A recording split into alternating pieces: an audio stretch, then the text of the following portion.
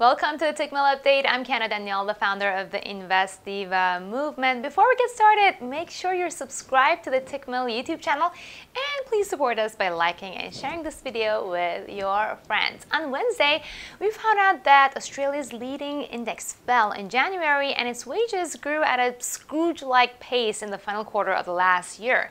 Meanwhile, Japan's exports machinery order fell as the coronavirus risks grow. On Thursday, we'll be eyeing the publication of accounts of ECB's monetary policy meeting, as well as Japan's National Consumer Price Index.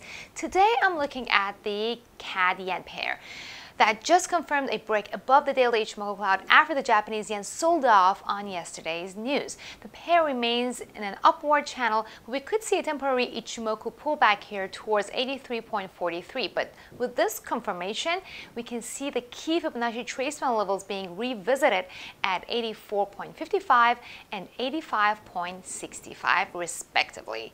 Now, do you think the Japanese yen sell-off will continue? Head over to the comment section and let me know. Of course, trading in the financial markets involves a risk of loss, and you should only trade the money that you can afford to lose.